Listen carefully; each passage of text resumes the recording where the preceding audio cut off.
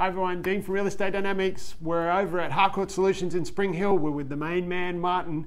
This is tip number 4, day number 4, and this one is what I think is the glue of real estate: trust.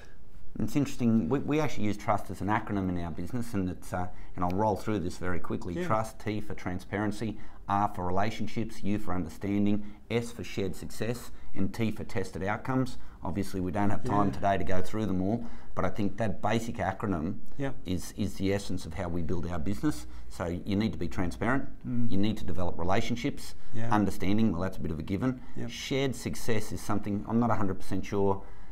In our industry, we're always cognitive of that principle. And tested outcomes, you've got to test it. So trust. Trust, that's the best one. Cheers.